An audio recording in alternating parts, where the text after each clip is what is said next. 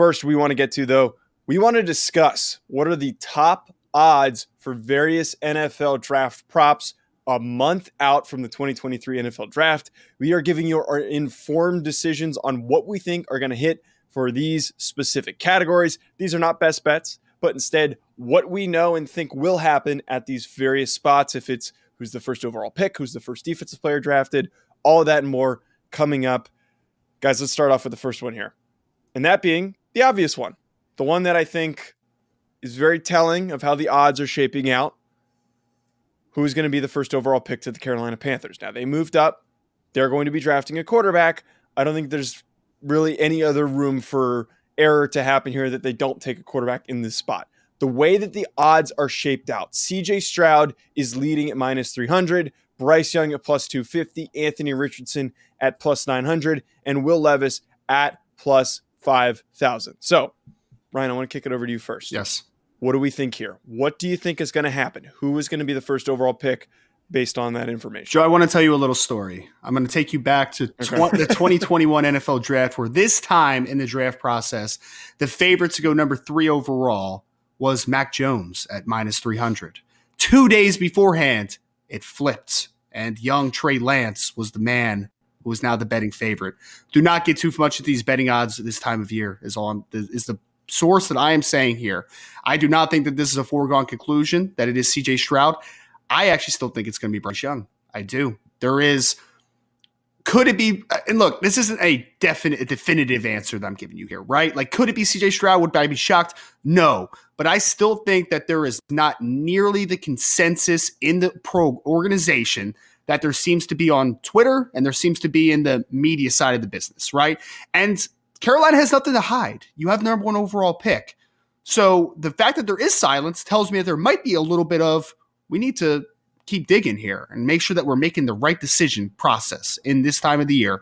So I actually think it's going to be Bryce Young. So if you're a betting favorite, if you're whatever, I think Bryce Young might be the pick here. Might be the pick. Matt, what do you think?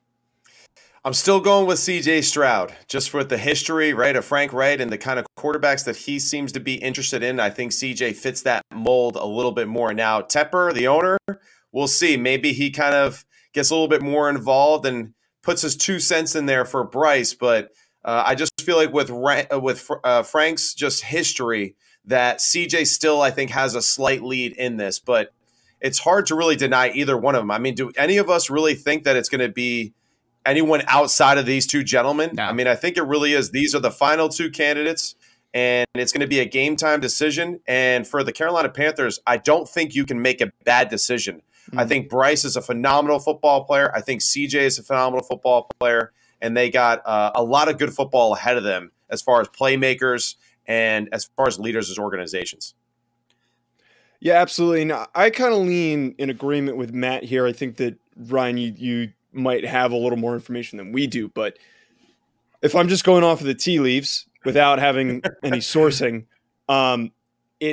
we have the video after the pro day of you mean like the one that Kyle Shanahan did with Justin Fields a couple years ago too, like that right, one? Like, yes, right. That's true. Well, wait, did he say when you moved to? Dude, he was San Francisco? Joe. He was giddy, brother. He was giddy. It happens every year. That's just locker room talk, right? That's locker room talk, man. All right. There's also a thing called deflections and smoke screens this time of year as well. But we also have the underdog fantasy video that Josh McCown is evaluating CJ Stroud, and he is just completely drooling over him. Again, just minor tea leaves. Yeah.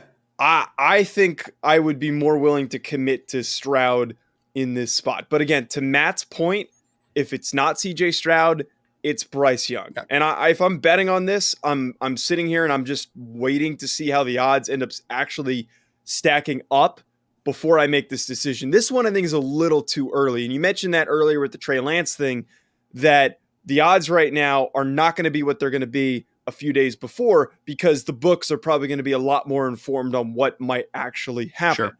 But that's also at the same time is why right now is the best time to play some of these bets before the odds aggressively shift. Exactly. So either CJ Stroud or Bryce Young, I'm leaning CJ Stroud. Any pushback on that? I can't wait for Vontae Mack to be the #1 overall pick, and we're all just kind of reeling here. What happened, man? What happened? No, I mean, but this is just a fun time of year, though, because things come out in such odd times, right? Then you're gonna, I mean, next week there might be something breaks. So you're like, oh, maybe it's not CJ Stroud, and then a couple days beforehand it might be like, oh, it's not CJ Stroud at all, or it is CJ Stroud, and some people were right all along, or some people were wrong all along, right? Like that's kind of how this process works. So it's going to be interesting, man. But I think I'm about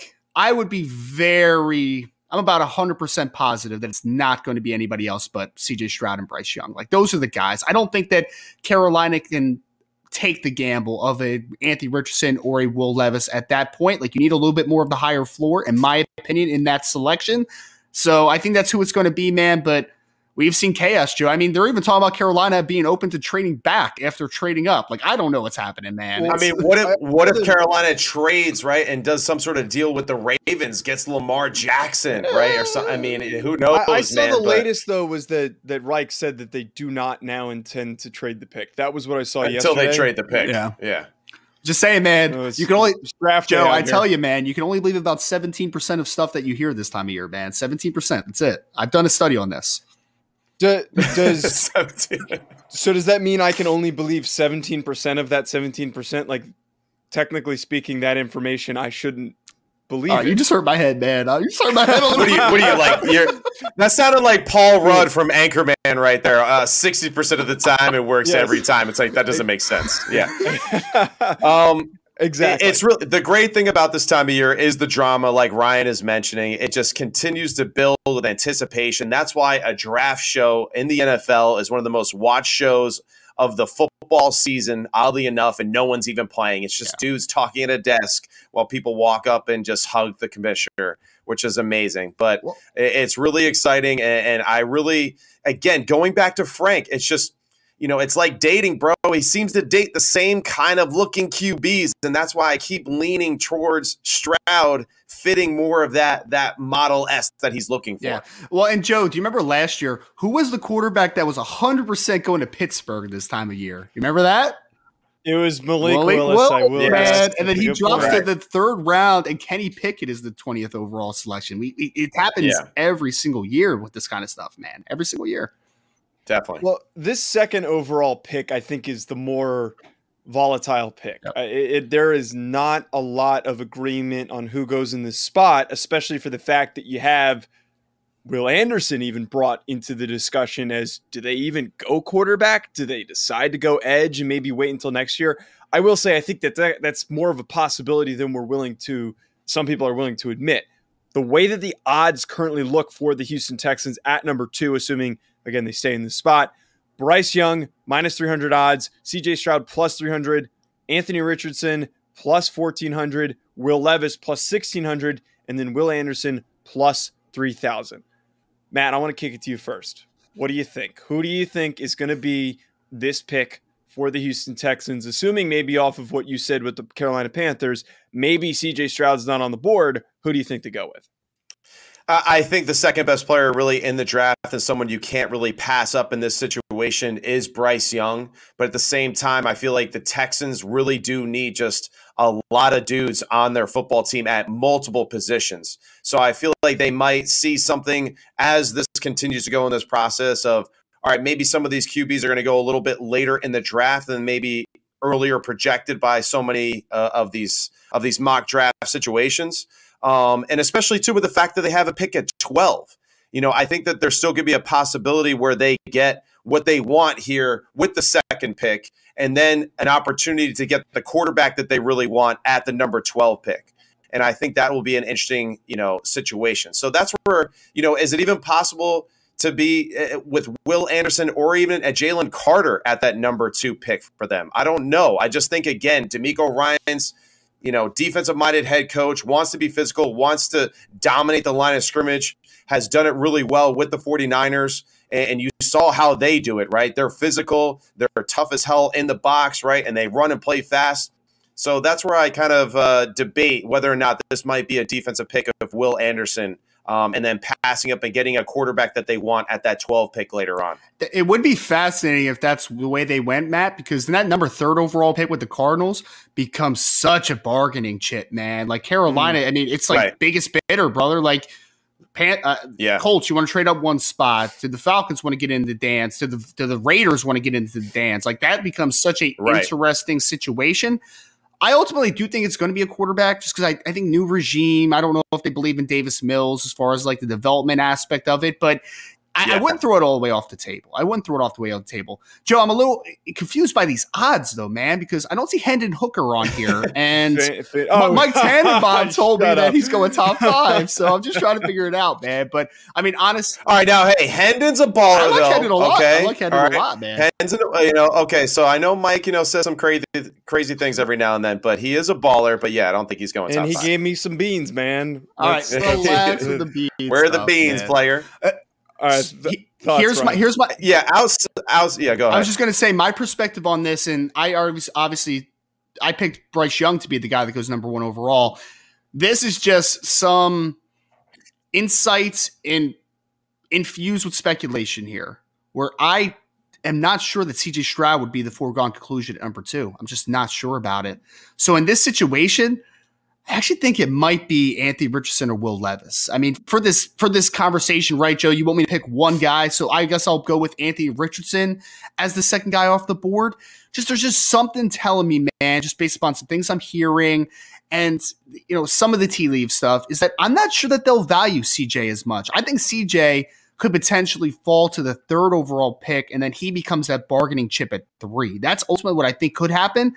So I think it's going to be one of the toolsy upside guys at Houston, because I also think that Houston understands that they're a bad roster right now, right? Where it's like I can develop Anthony Richardson along, and when he hits his window of being the best possible player that he can be, that's when my roster has been developed a little bit further. Maybe I've been able to, acquire a good amount of talent to be able to put around him. So I'll take Anthony Richardson here, man, mostly just because I'm just not sure if CJ Stroud's the guy at 2 for them if he's on the board. Good odds, too. Yes. But my one counter to that would be the fact that it's hard to develop a young, raw quarterback with not much experience around a bad football team. So that would be my one debate. If we were in the room, right, with the whole staff and scouting department, I'd be like, listen, we're a bad football team, and we're going to put this quarterback in this situation and rely that heavily on him and let him take the bumps and bruises.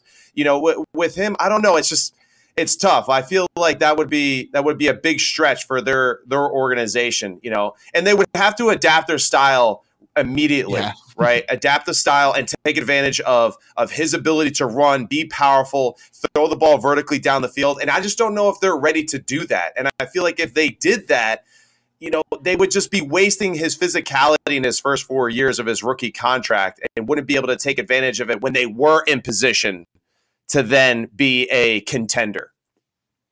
So the way that I look at this situation here at number 2, a lot of similarities to what you said, Ryan, where I don't think that this is going to be a CJ Stroud, Bryce Young pick, regardless if either are on the board. Sure. I think it's going to be Will Levis or Anthony Richardson based on indications that I've had. I've also gotten from those indications, they're not very excited from the completion percentage issues, the accuracy issues of Anthony Richardson. I just think as weird as it seems, and I think we can all agree here that Will Levis is probably the 4th amongst the group of quarterbacks, that he might end up in this spot. Nick Caserio has made some really weird drafting decisions, some very strange drafting decisions. And I think that, first of all, he values the bigger, stronger quarterbacks, these 2 guys specifically who are built like, one's built like a tight end, one's built like a linebacker. I just think that Levis could end up being the pick in this spot because there is some concern for what Anthony Richardson has put on tape, and then he hasn't put a whole lot. And I know that Will Levis hasn't put a lot of great stuff on tape either, but there is a vast difference in between that completion percentage that for whatever reason they like Will Levis a little bit more. Yeah, I mean, Will's such a divisive prospect this year, man, because like I can understand the draw to him, right? I mean, it's not hard to understand 6'3", 230 plus. Well, 6'4", actually, weighed in at the combine. 6'4", 230 pounds, strong arm, athletic kid. And all the indications and all the things you hear behind the scenes is that he's a really great kid. And he's a good leader. And all those things matter, right? Like the intangibles matter just as much about what you can see on film sometimes for the quarterback position. So I get it. And I wouldn't be shocked if it happens. Because, I mean, there was one point this offseason, Joe, where I was kind of convinced that Will Levis was going to be the first quarterback off the board just because that was kind of the trap that NFL teams kind of fall into sometimes, right? So it honestly wouldn't shock me if that's the way. That's why I literally in my argument, I said I think it could be Richardson or Will Levis. Like, you can convince me of either guy in that situation because I think that there are more prototype aspects to what Will Levis brings to the table comparative to the top two quarterbacks. You know, he's a little bigger, a little stronger arm. But at the end of the day, I think we know that the film speaks a little bit of a different story, but teams fall into this trap all the time. They really do. Guys, let's get to the next position group, or position rather, pick rather, and it's the first position. First wide receiver drafted. Here are the top four. Jackson Smith-Njigba at minus 200, Quentin Johnston at plus 450, Zay Flowers at plus 600, and Jordan Addison at plus 700. First of all, I got to say, I don't think Jackson Smith-Njigba is going to be the first wide receiver taken. I know that he's had a very positive process, but I don't know, man. I feel like him being the first selected is more unlikely than it is likely. Matt, your thoughts first here on who you think. Well, who you go with, man? I mean, you can't give us all that. All right. Let's go. Fine. Yeah. I'm throwing out there that I think that Quentin Johnston is going to be the first wide receiver selected. Okay. I think that as much as we've had a history of the NFL being attracted to speed, I don't think we've got that de facto super explosive Jameson Williams, Henry Ruggs type that has a crazy 40 time that then entices all the NFL teams to go after him. Jalen Hyatt? I see Quentin Johnston. Jalen Hyatt didn't run in the low 4.3s like I think we were hoping for. He still had a great 40 time. Did he run 4.31? I thought it was like 4.31, 4.32. Am I wrong? I thought he was 4.4. I might be wrong. Go ahead. Keep going. Maybe I might be wrong. Misremembering. Keep going. I just think that with all these smaller slot deep threat types, all these smaller compact guys, I think a lot of teams are just going to say like, well, the only one at the top that doesn't fit that and is more of an X is Quentin Johnston. And I think a team might pull the trigger on him just off of that approach. I don't have any information or sourcing off this one. This is just purely off of how the class is filled out. We're just having fun. We're having fun. Just having fun. But this is how I think that what might make a lot of sense. Matt, what do you think, though? I'm going speed player. I'm going Zay Flowers. I'm going with Zay Flowers. You know, I really love his ability to run and catch. I think, he really is the reincarnation of an Antonio Brown type of football player. He's a game changer. He can play outside. He can play inside. His stop and go ability, I think, is super elite. And I think right now, it just, and this is me like being my own GM. I love players that are like a Jalen Waddle, like a Tyreek Hill. And when I see Zay Flowers, I see that type of versatility where you can throw him screens behind the line of scrimmage and let him go up there and get 8-10 yards, right, on a well-blocked screen. You could do speed sweeps with him. You could do reverses with him. You could put all your little gadget plays and just get him in space.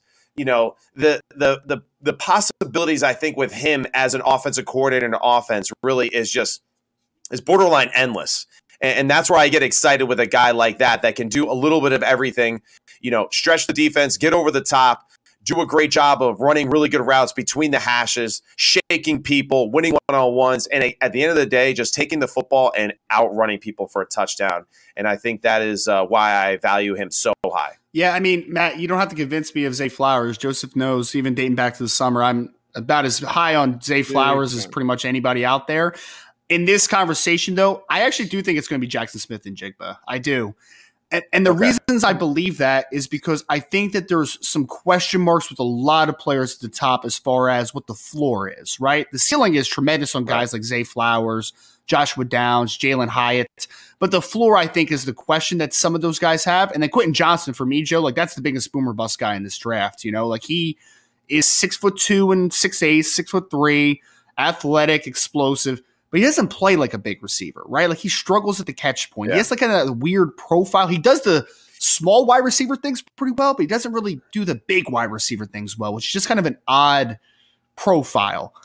I think what Jackson Smith-Njigba brings, though, is that, like, you know what he is, man. Like, he's a known commodity, and he's going to be a good football player at the next level. I think some people could question, is the ceiling incredibly high? And I would say no. I mean, I compared him to Keenan Allen throughout most of this process, where I'm just like, he might never be that top 5 receiver in the NFL, right? Like, he might never be that type of guy, but he might surprise you, be like, oh, wow, he had 90, 100 catches almost every year that he played. Like, he's just that type of guy. He might never average 15 yards a catch, but he'll average 10, 11, 12, and just kind of be that consistent chain mover type, right? More that possession slot type. Yeah. So I think that in a class that is just littered with high upside, low floor type of football players, I think some teams will kind of urge towards the floor and be like, but hey, it's not a great wide receiver class.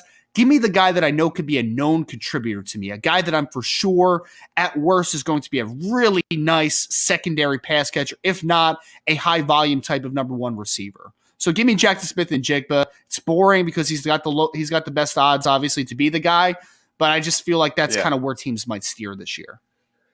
The cool thing is, too, is I think at 21, that really could be the pick. It could be him, and it could be Zay Flowers at the end of the day, because I think they do need the Chargers to revamp their receiver position. You know, they're getting a little bit, older with their veteran receivers. They're great football players, but you need to start to get a little bit more speed and athleticism around Justin Herbert in his young career. No. Yeah, that could be a good pick for the Los Angeles Chargers. They also maybe could invest in a tight end. And the 2023 NFL draft features a lot of really good tight ends. I remember early on in this process, there was this debate of who's going to be the first tight end selected. The media created this debate of, is it Dalton Kincaid from Utah or is it Michael Mayer from Notre Dame? And one of the things that I thought was really funny during the NFL Combine was that I think it was Charles Robinson put out this graphic through Yahoo Sports. And on this graphic was the top players that he polled a bunch of different scouts, and they all gave votes for top players that they think are the best at each position. It was something along those lines. And unanimously, Michael Mayer won. I quote tweeted it, and I'm like, really, really shocked that Dalton Kincaid's not on here. It's a little telling. Now the Dalton Kincaid lovers in the media came in to defend him, and also in the comments of the original post as well. For some reason, Dalton Kincaid has become this trending name at the tight end position, but I believe with the current odds, the way that they're shaped out, Michael Mayer minus 115, Dalton Kincaid plus 170, and Darnell Washington plus 350, that Michael Mayer will be the first tight end selected, especially for the fact that Dalton Kincaid hasn't done any testing. So why are we suddenly going to bump this guy up late in the process when we've got no numbers? We don't really even know what his health situation's like because he's been injured throughout this process. So let's stick with the guy who's been number 1 since the beginning of the year, Michael Mayer. Ryan, your thoughts being the Notre Dame specialist? I mean, I have thought it's going to be Michael Mayer since the season, after the season, up until now. I've been, because you're right, Joe. There has been a lot of narratives out there. I mean, you mentioned Dalton Kincaid, but there's also been the Darnell Washington tight end 1 people. There's also been the Luke Musgrave out of Oregon State tight end 1 hive, which has kind of been a very oddity in this class. I think it's Michael Mayer, man, because I just think that, again, we kind of underrate the guys that just do everything well sometimes and don't give them enough credit for that, right? It's like, is he as fast as Luke Musgrave? No, he's not. Is he as big as Darnell Washington? No. But his film is better than all of them, in my opinion, right? So you look at that and say the combination of production, floor, physicality, and competitiveness, like that's Michael Mayer to me, right? And I mean, Dalton Kincaid is 6'4", 240. He's never going to play in line much. He's a complete flex tight end who is coming off an injury, who's not been able to test it all this offseason. Darnell Washington is a big, toolsy blocker type that doesn't have the production to back up, right? Doesn't quite have the film that obviously Michael Mayer has. And then Luke Musgrave's a guy that only played in 2 football games this year. So I think when I look at it, I think that this one has been a farce this whole time. I think it's Michael Mayer, and I think it always has been. Yeah, I agree with you guys. I think Michael Mayer is really kind of the shoe-in here for this one because, like you said, Ryan, he does everything extremely well. And I think that we're or at least the media undervalues the ability to run block and to do those things that really don't get as much praise, on television, on those highlight reels. I think his ability to be a great physical asset for a football team on the edge and being aggressive as a running team is something that'll be the difference maker in him going first over some of the others. And even with the draft too, I mean, just when you look at the first round, I mean, all these teams that I think are potentials, like I think Atlanta Falcons, they would love a guy like Michael Mayer, right? I think the Chicago Bears would love a player like Michael Mayer. I mean, even, the Houston Texans, the New York Jets, the New England Patriots, I mean, the Green Bay Packers, the Washington Commanders, like all those teams, I think, would love to have a guy like that is a reliable route runner, pass catcher, really good in the play action game, but also just adds another level of physicality on the outside to their run game. Moving into the trenches to the offensive line position. Here we go, There baby. seems to be a two-way race between the top two guys, that being Paris Johnson from Ohio State and Peter Skoronski from Northwestern, for who's going to be the first offensive tackle selected in this year's draft. Those odds are minus 150 for Johnson, plus 200 for Skoronski, and then Broderick Jones, plus 550. So the way that I'm looking at this one, guys, is that last year, Evan Neal was considered to be the best tackle in the class. He was considered far and away to be the best offensive tackle in the class. And a lot of the things that we got with Evan Neal is that he was a ridiculous athlete, a fantastic physical specimen for how big he was and how easy he was able to move. But he doesn't, despite being mocked as the number one tackle, was not the first tackle selected last season.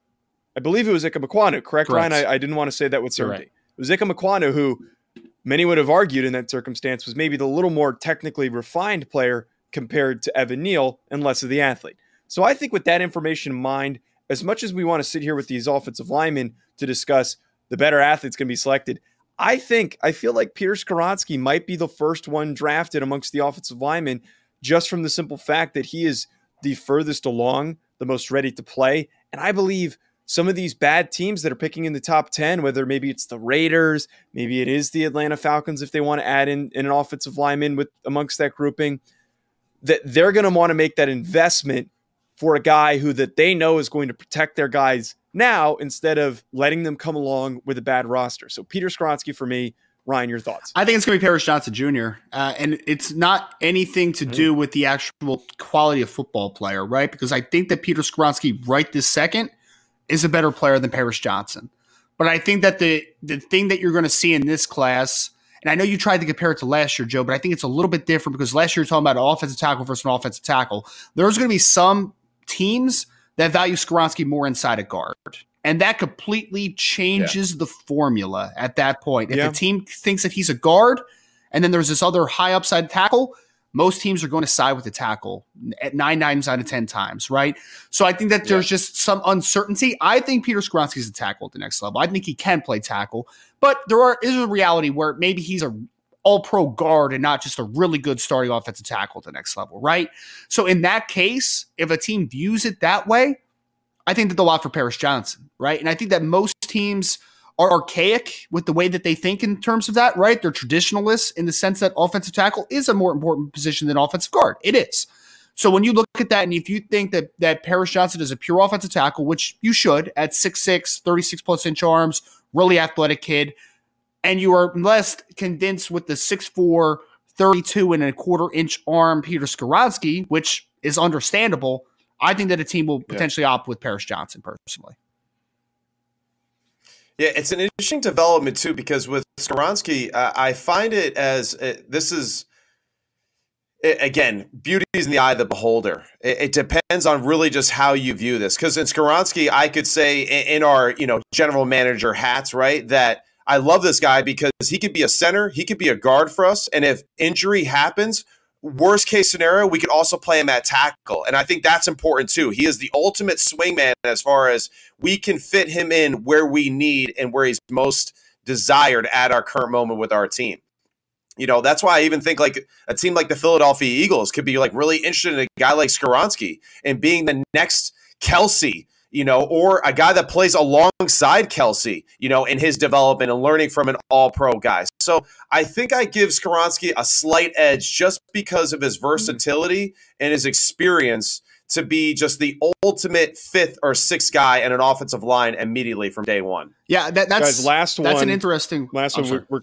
We're coming up on time, Ryan. I want to just get this last one in here. We got I wanted to hear what you have to say. Ryan, we got it. We're not cutting off Jordan McFadden. We got to get to that interview to get it fitted in on time. But really quickly, 1 minute each on this pick here. First defensive player selected. The way that the odds are currently shaping out: Will Anderson minus 500, Jalen Carter plus 800, Tyree Wilson plus 800.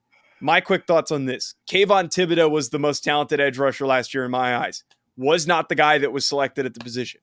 Will Anderson this year is the most talented edge rusher in the class.